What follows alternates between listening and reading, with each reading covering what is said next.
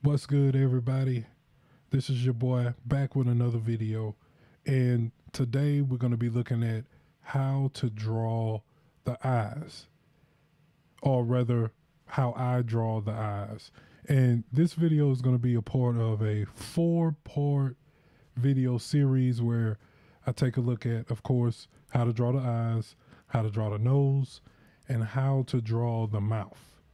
And then the fourth video is going to be putting that all together on the face, making sure the proportions are correct. So make sure that you are subscribed so you do not miss those videos. This format, I already pre-recorded this video. So I'm just going to be taking y'all through play by play and explaining some of my methods, and some of the thinking that I had going into this. So we'll get right into it. So, first of all, right, that was quick. First of all, so I draw this straight line. So number one, you're gonna need a reference. If you're trying to draw the eye realistic as possible, you're gonna need a reference. That's one thing. So I draw a straight line because, you know, when you're drawing the eye, the corners of the eye, they match up. These two corners of the eye, usually they fall upon the same line, right? So I draw a straight line as a guideline so I don't get those ends of the eyes crooked or off or whatever. Right. So now what I'm doing is this right here is the top of the eye, top half of the eye. And so I basically just draw an angle. This is like a 45-degree angle. Slight curve in it, but I just draw a 45-degree angle, drew a straight line, right? Drew a line parallel to my middle line, and then drew another 45-degree angle, and then went straight down. And so you want to how I do it. I don't want to say how you should do it, but how I do it is I simplify stuff. I want to break this eye down to its simplest shapes. And what this is going to do is this is going to have you, or make you have the ability to replicate your actual drawings. You're going to be able to draw things over and over and over again with the same quality.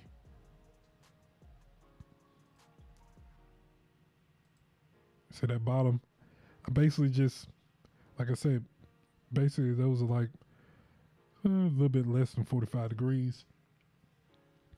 But I basically just put two angles. It's just basically two angles.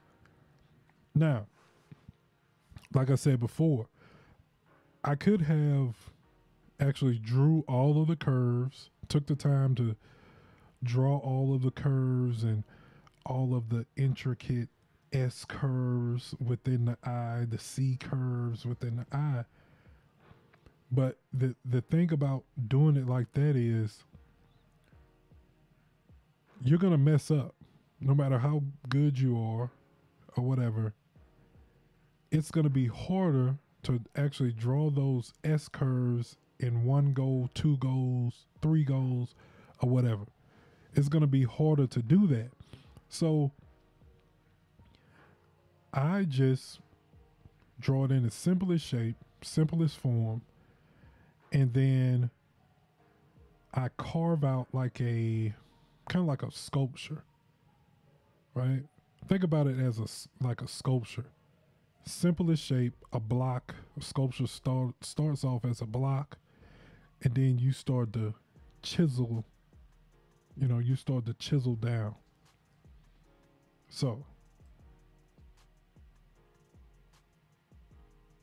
erase that guideline. Okay. So what I did there, I took those two angles. And I put a slightly curved line between those two lines, right? And now it's curved. Now those two 45-degree angles, or we'll say 30-degree, maybe 35-degree angles. I took those two angles at the bottom half of the eye, and I just simply put a line in between, a curved line in between it. And now it's starting to look more like the shape of an eye. And then I'm going to do the same thing up top. It's just connected, put that curve in it. And I'm just redefining the shape. See, look at me again. Redefining the shape.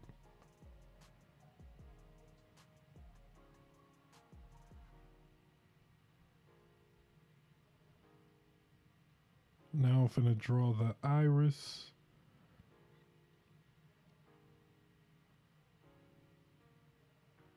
And then I find out, I look at it, I assess it, and I say, okay, this eye is a little bit too long. It's a little bit too long. So I need to shorten this eye up. So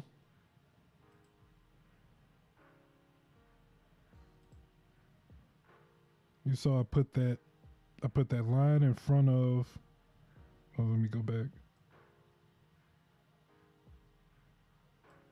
So I put that line right there, right in front of that, because like I say, we measured that, so we know that these corners of the eye fall on one line. It falls on one line, so we know that. So all I got to do is take this corner, put a notch right there, and then start drawing it from there. So we're gonna continue.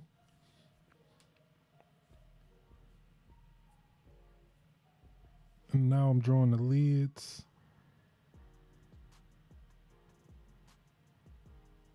The eyelids on the outside of the eye. And this right here is the, I would say the beginning of like the eyebrow, right under the eyebrow region. And so, when doing an eye study or drawing the eyes or whatever, you'll find out that the things around, usually the things around, really whatever you're drawing, the things around it affect the actual thing, right? So the eyebrows, the lower part of the eye, like right down here, or right down here, really affect how the overall eye looks. So let's continue. I'm just blocking in some color, making it darker.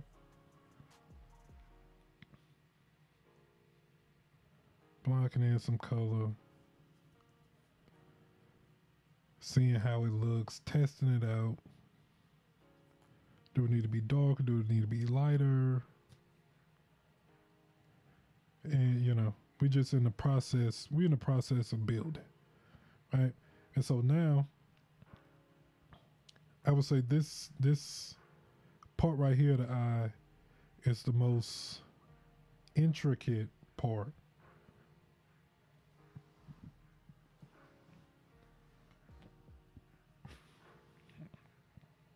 That part of the eye is the iris part, is the most intricate part of the eye. And those little thingies, I don't know what they call. If y'all know what those things inside the eye are actually called, put it in the comments below. That's the question for the day, right? What are those things in your eyes, right? If you know, put it down in the comments below, because I don't know what they're called.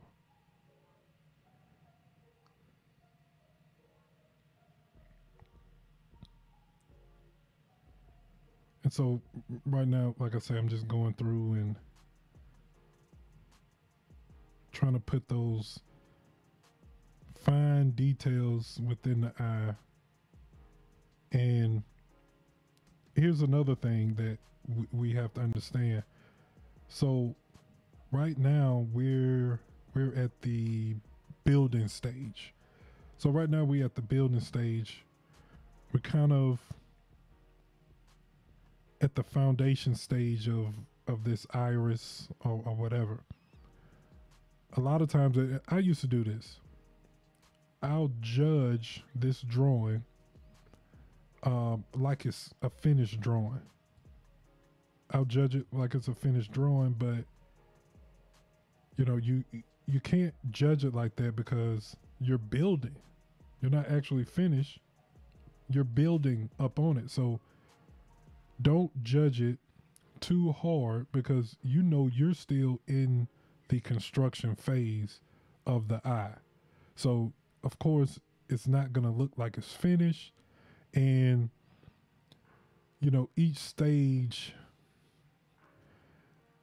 you go through this ugly stage. If you listen to some of my videos, I talk about going through the ugly stages of actually drawing. And you know, a lot of times we quit drawings too fast because it looks ugly, but you're at the construction phase. You know, like if somebody was building a house and they built the foundation and they started to put the wood and stuff up, you wouldn't say, like, you wouldn't look at that house and be like, man, that house is ugly. Like, I'm gonna stop building it because it don't look right. Of course it don't look right because you're not through building it. So you have to understand that about drawing, really anything. So I'm drawing more of those things that I don't know what they're actually called. And like I say, that iris part, it's the most intricate part of the actual eye. And you can spend all day. You can spend all day on this, on just that, the iris part. You can spend all day on that.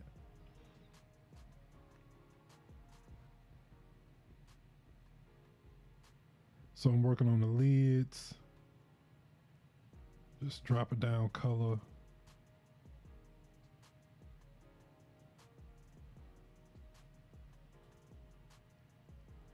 Drop it down color. I'm gonna fast forward it a little bit. Fast forward a little bit.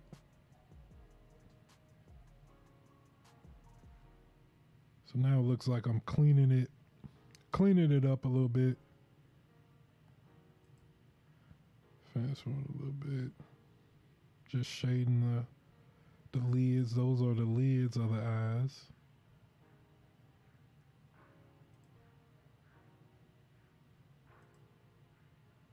Skip it. And I'm gonna be having I'm gonna be putting out a version of this video with just a little light music without me talking, so y'all can really see the whole process. I think this video is about 20 minutes.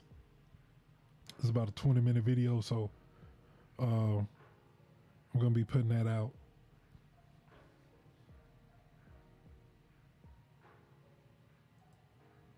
So let's fast forward a little bit.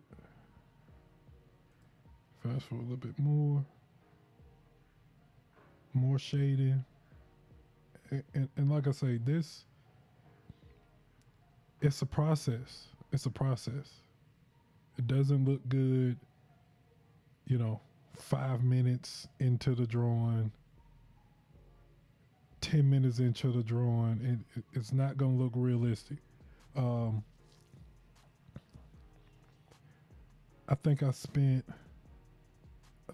about maybe 2 hours, maybe 2 hours, or maybe like an hour. I'm not sure. I know maybe it was a little bit over an hour, maybe an hour and 30 minutes or something like that on this actual drawing, and I can spend much more time because as I'm looking at it, well, this is not the finished one, but when I get to the end, I see stuff that that can be approved upon. But for educational purposes, I think I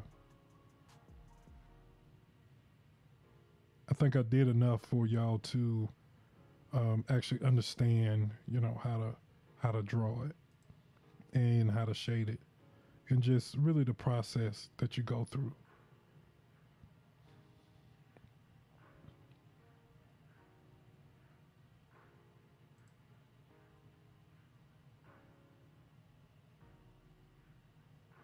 Skip it. And I like using the type of blenders that I use. I like using like a rough blender when I blend. I don't like those. I don't really like those smooth blends that have it have your paint or whatever you um coloring with. It have it looking like just kind of blurry, like smooth and blurry. I don't really like that look. I like the rough kind of. It looks almost like I drew with a pencil almost. So I like that look. So now I'm just doing more shading, more shading. Let me go back.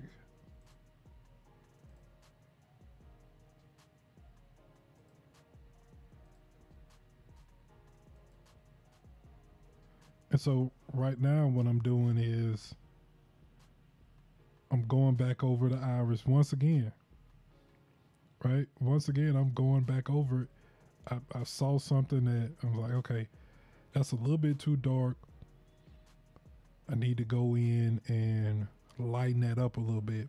And the advantages of actually drawing in black and white, because I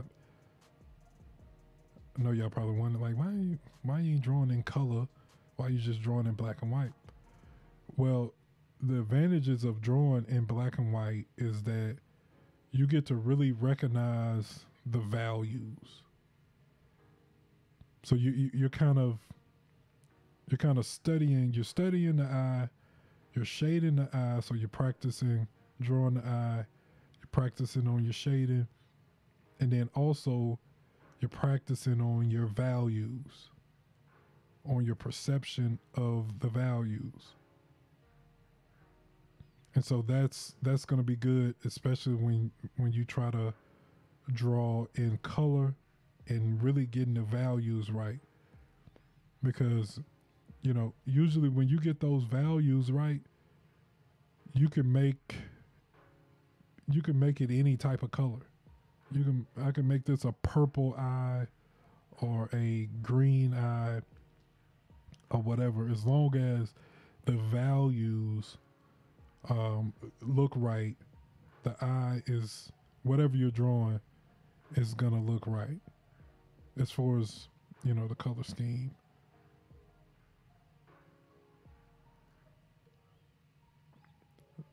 And so I'm just going back over those things again, whatever whatever those things in the eye is.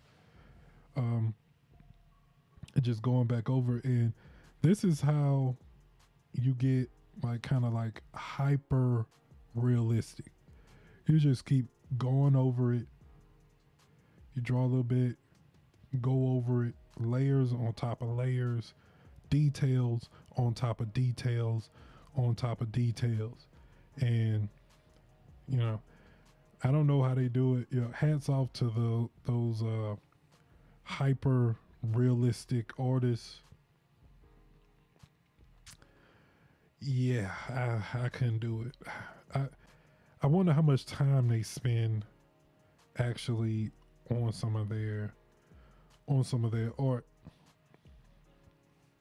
And so, like I say, I'm just going back over it. Um,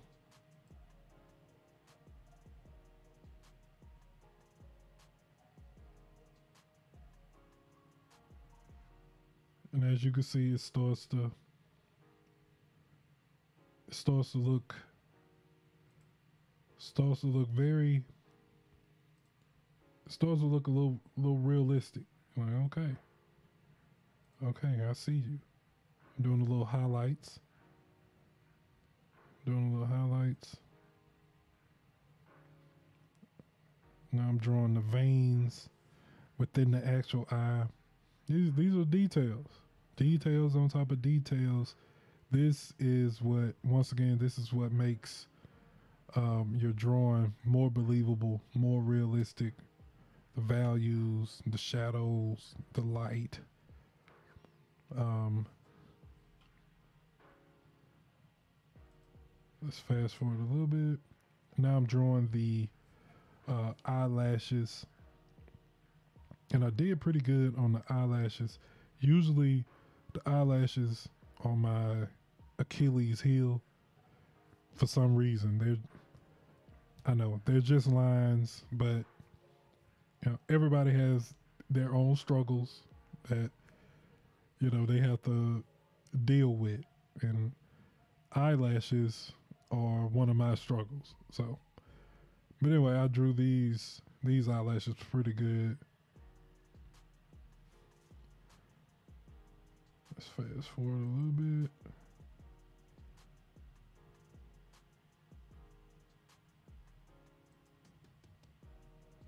Fast forward a little bit. Now I got these bottom.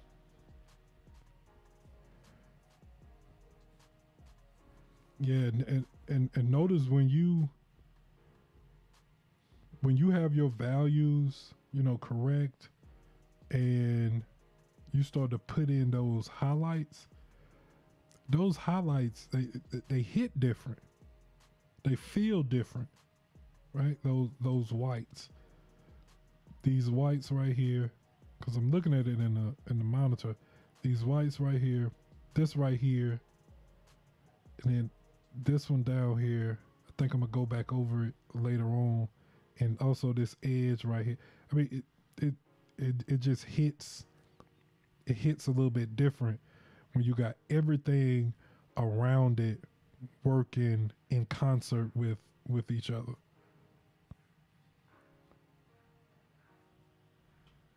So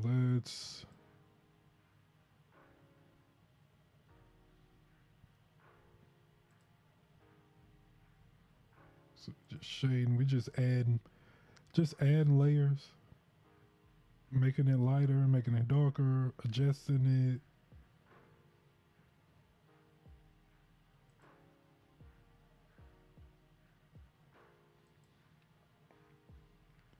And so right here, I'm adding more shadows to the eye, darkening it up a little bit.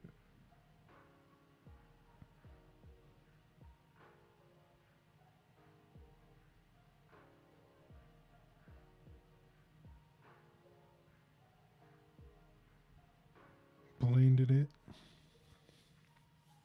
blending that thing in, blending that thing in. Skip that, skip that, Sip that a little bit. Sip that a little bit. And so there we go. So we basically through with that. Let me hit that. And then pull up. This is the drawing right here.